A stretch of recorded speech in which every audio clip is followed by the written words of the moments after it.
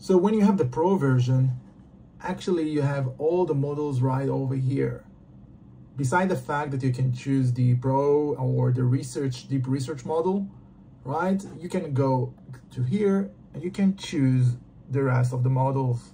And inside the Pro, you basically have everything. So you can experience with the GPT 4.1 that we know it's available mostly on the API.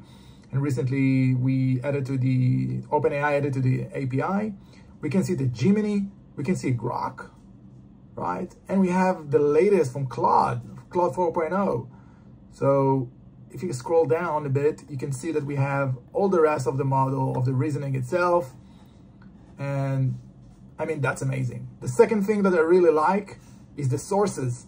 So you can see we have academic and social and finance. So in that case, if I will do this and I will toggle the academic and social, and let's say that I'm going to choose Claude, we'll get the best answer, not just from the web, also from comments.